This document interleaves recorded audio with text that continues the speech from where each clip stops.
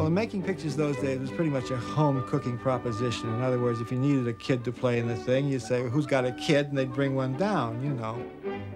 And I lived up on Franklin Circle with my family, and they needed a kid to play a brat in this picture, doing a lot of slapping and a lot of kicking and a lot of torturing of poor Charlie.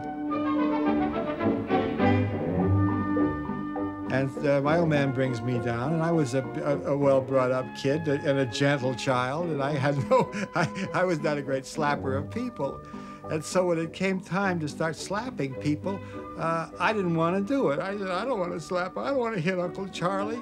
You know, I was a gentle kid. And poor Charlie couldn't get me to slap him until finally he and Sidney were playing slapping games. They were saying, Sidney, hit me again. And Sidney would give him a shot.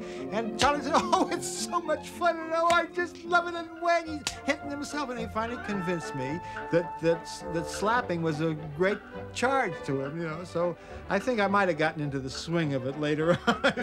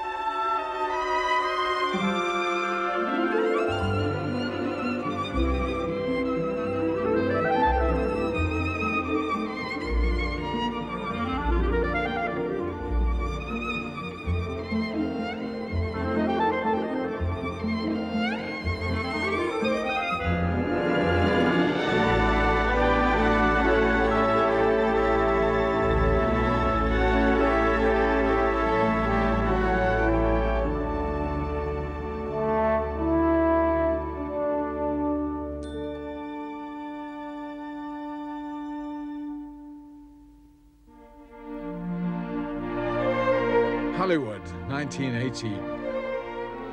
Arriving at his own studio as the most successful film director in the business. And times when I was at the studio and he would arrive, Alf Reeves would shout, "He's here!"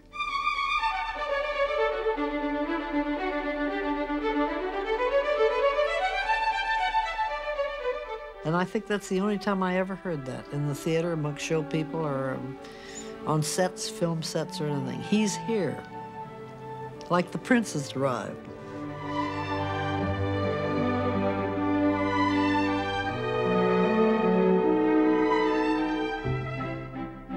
On this backlot and on his 2 stages, Chaplin would produce his greatest work. He now had complete control over the making of his films. He even had his own laboratory. But he was still answerable to his distributors. First National had paid him $1 million for 8 pictures, with no time limit. He'd taken 2 years to make 4. With Independence, he had slowed down.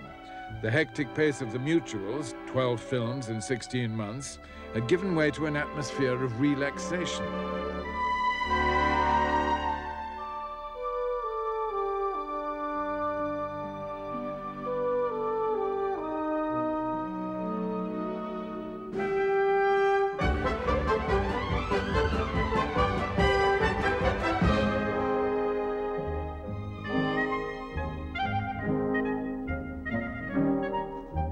Rehearsing with the company, who would stay with Chaplin for years.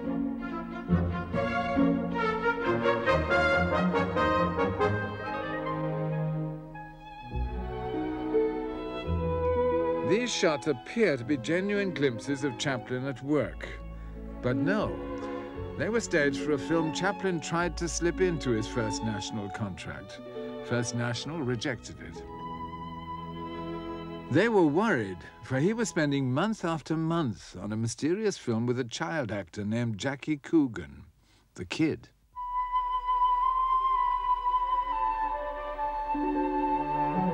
Slate 1775, the only fragment of the rushes to survive.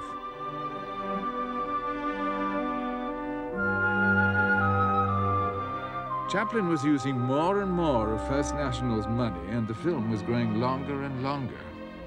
He had an idea, and he just developed an idea from an idea from an idea. It was strictly a cuff-a-tone, off the cuff. And they're little vignettes. They're all hung together by a small gossamer that's already taken 5, 6 months. And no story, just little bits of a story. Chaplin was given advice: invite the First National exhibitors to the studio. They came in a body. I think they were going to lynch him.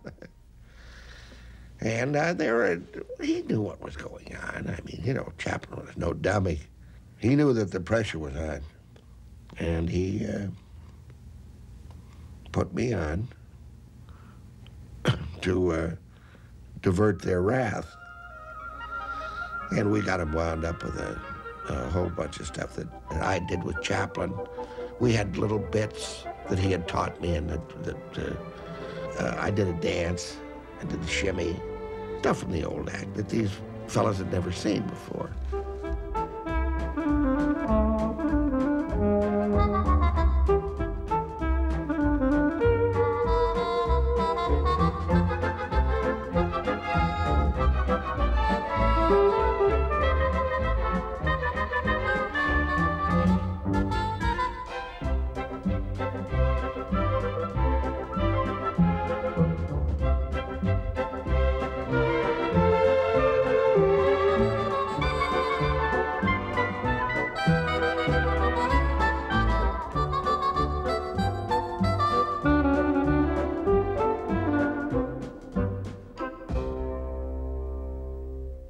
He said, take as much time as you want, Charlie, and he was going to anyway, because nobody could say hurry up to him. This was safe.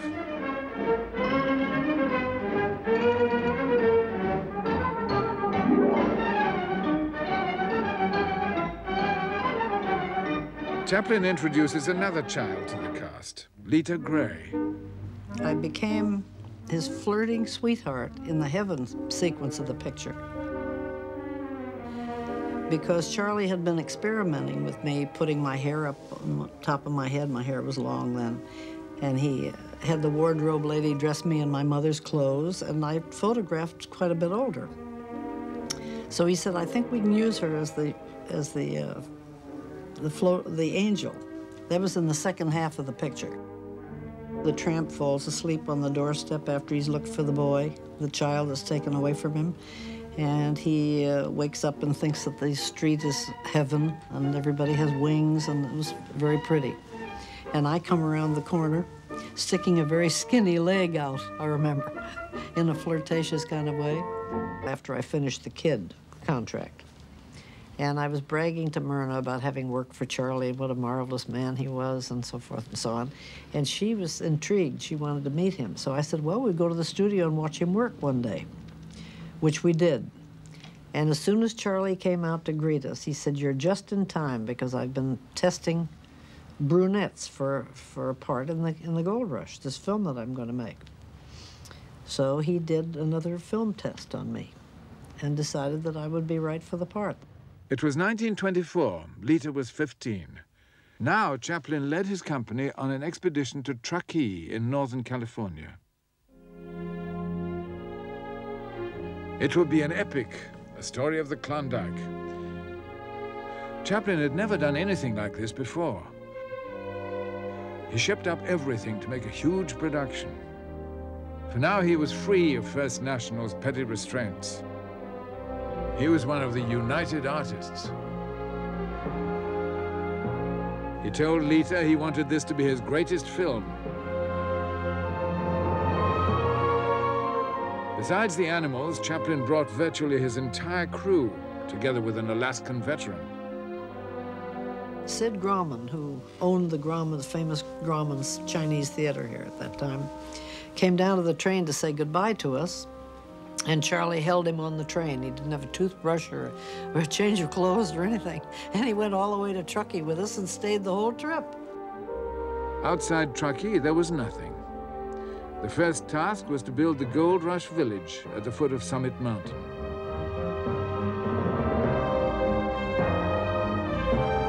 Chaplin surrounds himself with associates, old and new. As an assistant, Eddie Sutherland, who recalls the trip in a 1959 recording.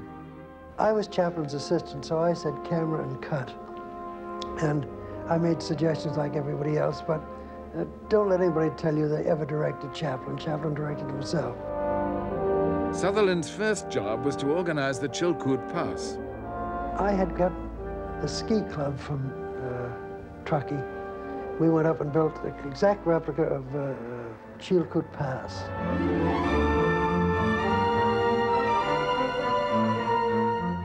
We sent down to Sacramento. We brought these 1,100 men from Sacramento, all tramps from the Yolo jungle. They arrived, we had them on the road at 6 o'clock, and we shot Chilkoot Pass all in one day, the entire thing of the guys going over the hill. And Charlie turned to me and said, "Eddie, that's the greatest executive feat I've ever seen in my life." 1931, the talkies have... From the moment he announced his plans, he was criticized. People said he was going out of style. He was crazy to ignore the talkies. Above all, they said his direction was too old-fashioned. Among the actors on the set was a future director. Every director has his own way of working.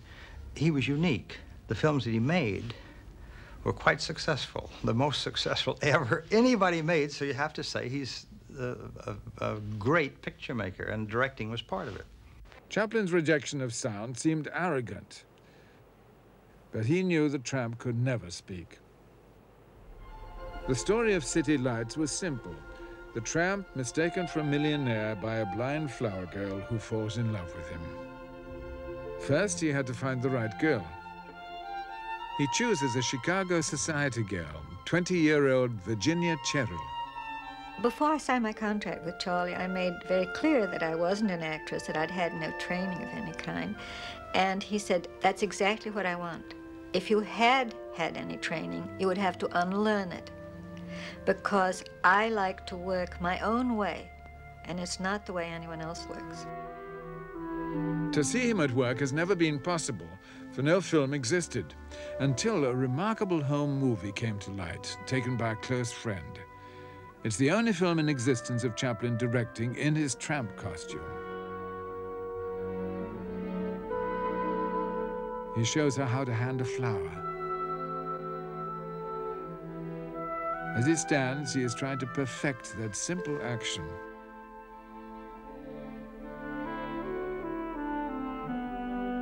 The whole story seemed so simple, yet it had to be set up in this one scene. If it failed, so would the film. So Chaplin lavished time on Virginia Cherrill. He was a great inspiration. He gave you so much of the spirit of what he was trying to get out of you. He acted out every part. This was his way of direction. We had no script. And Charlie would simply say, "In this scene, I want you to do so and so and so." And then he would show you exactly how he wanted it done. And it sounds ridiculous, but you found yourself feeling that he was you. It's how could he be a blind girl? But he was. If he was handing you a flower, you had this feeling that he was that person. The flower stand scene is the first time the flower girl meets the tramp. Chaplin has placed Virginia close to a drinking fountain, but it's the chain that has caught his attention. A watch chain, perhaps? Then he selects a flower. She offers the wrong one.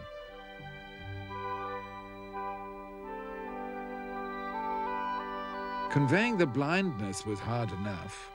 Much more difficult was the girl mistaking him for a rich man. What if a rich man buys a flower first?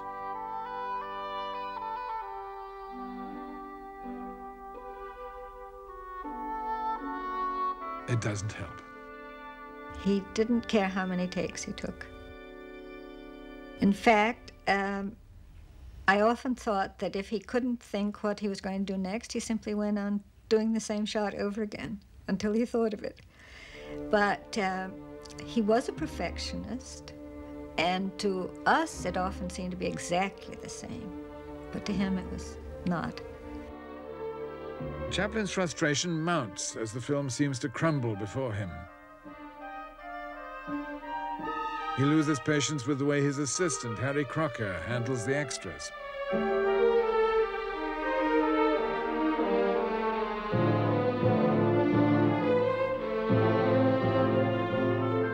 He tries another approach. Charlie rushes back and spends his last nickel on the other flower. He already has the first one in his lapel. The girl is supposed to think the rich man has come back for her.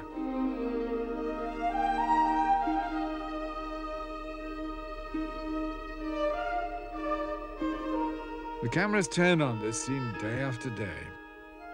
It was boring in that there was so much waiting.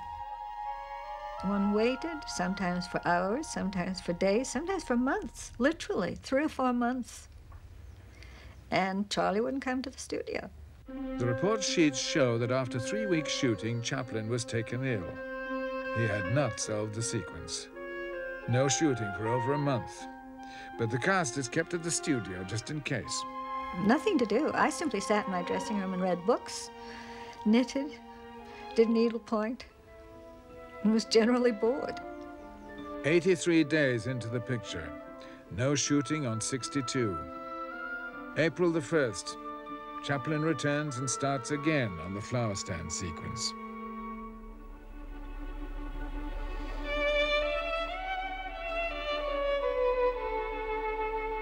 Now he makes the tramp more soulful, more romantic.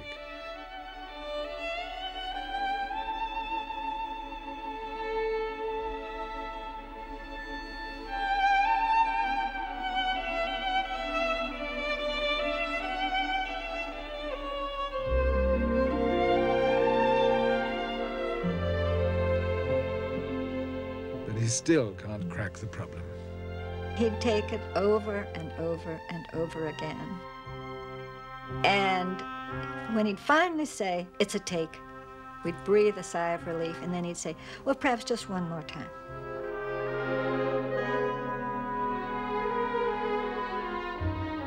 He tries changing the meeting. He's moved the girl further from the fountain. But why does she stop him? It's becoming a nightmare, one that was still vivid 3 years later when he worked with Alistair Cook. He once told me that Virginia Sherrill couldn't lift a flower up properly.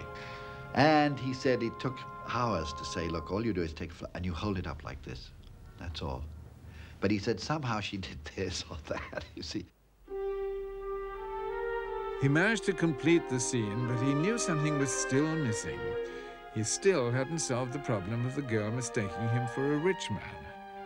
It would bother him to the very end of production.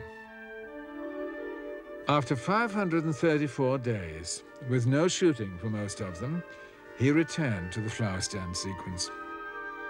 He woke up one morning, he said, and it suddenly occurred to him, a slamming door of the automobile. So, of course, what happens is that he goes to the girl, says he'd like a flower or bunch, gives her everything he has in the world, which could well be $1 or a dime. And as she's reaching for her change, the rich man walks, she hears the rich man walk back across the sidewalk, get in the car, slam the door, and the car takes off.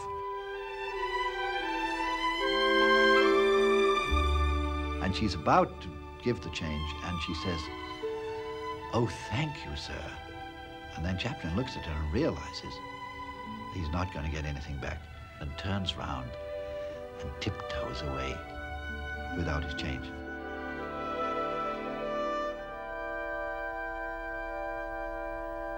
Well, it's just like, you know, water running over a pebble.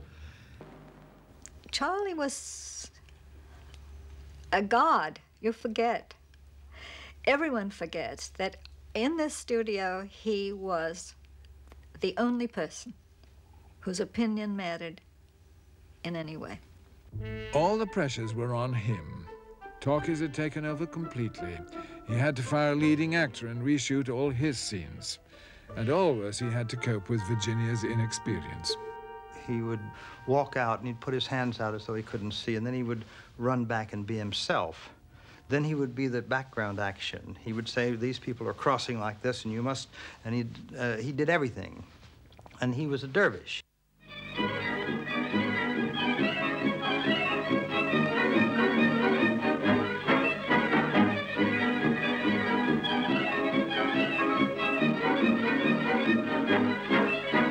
City Lights moves into its second year, no end in sight. Visitors to the studio could be a welcome diversion. If there were stars present, he had to be the most important star. But Charlie was always acting. He was always on. Winston Churchill poses self-consciously on the City Lights set. And Chaplin seems stuck for an idea to bring the visit to life.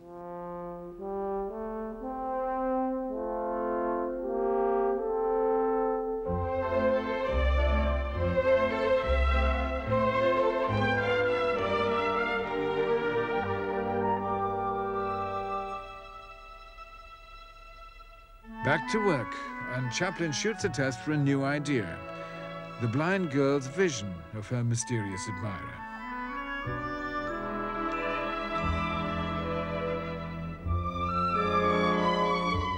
4,337 slates in, he abandons the prince and returns to the simplicity of his story.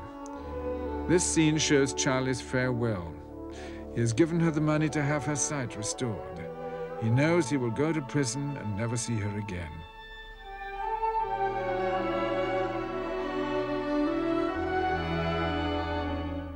The touching relationship of the screen did not exist in real life.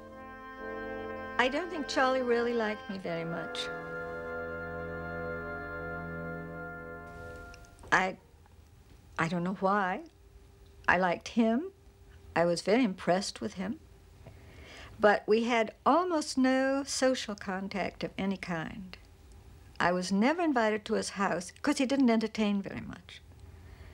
But when he did entertain, I was never invited. I had my own life.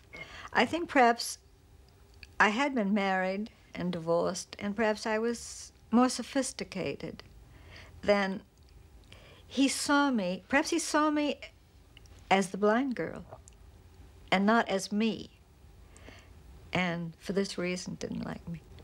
She had the scene, the last part of the picture, where she realizes it's him, and she feels and gives him the flower, and well, it's a heartbreaking moment. It's a magnificent moment in the picture. And she said to him just before they did the take, do you think I might get off a little early today because I have to go to the hairdresser's. I'm going to a party tonight.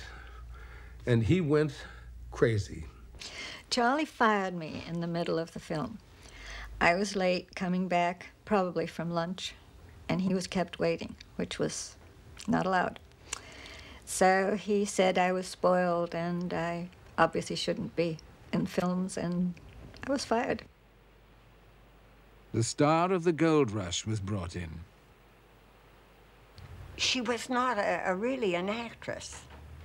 And he simply fought all the way to get her to do the scenes and never felt that he was getting them. But when it came to the final scene, the dramatic scene, where she realizes that after she has her sight, that he was the one who was her benefactor, and she feels his hand and realizes this is the chap that did all these things for her. He did reshoot that scene with me.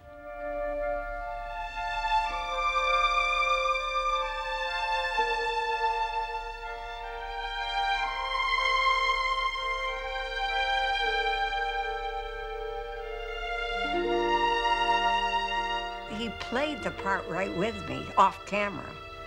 But he was the little tramp, and he was the one that I played right with. So the feeling was right there between us because he didn't just direct it, he played it with me. So I saw him and he was with me. And there was a complete rapport between us.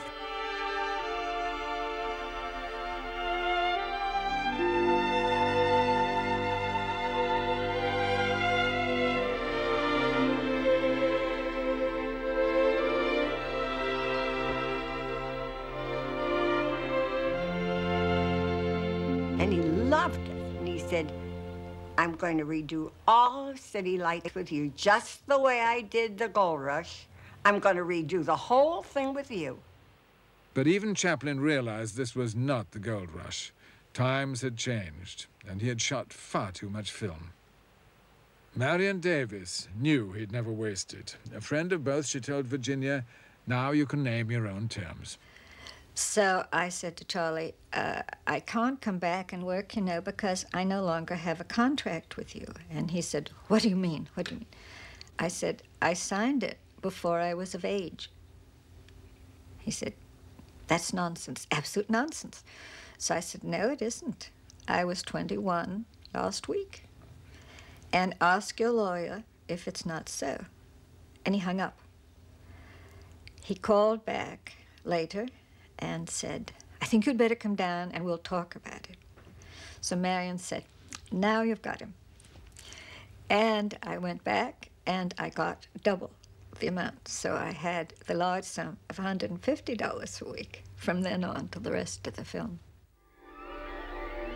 It was 3 years since the last Chaplin film. Silent films were now a curiosity.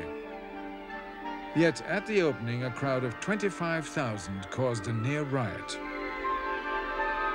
Chaplin's future rested on this film, for which he'd even written the music. He was extremely nervous. All the way down, he kept saying, I don't care if it's a failure or a success. What is fame? Well, I don't care a bit about fame or being popular or accepted. And he kept raving on about convincing himself that he just didn't care about how the evening went. It wasn't going to affect him one way or the other. And then we get to the theater. And at the end of the picture, they all stand in acclamation, just applauding him until it reverberated with noise, whistling and everything. And then he admitted, like a little baby, I do love the public. I've got to have acclaim. I've got to be accepted by people. And he was himself. He admitted that he needed the applause of the world. He lived on it. He loved it.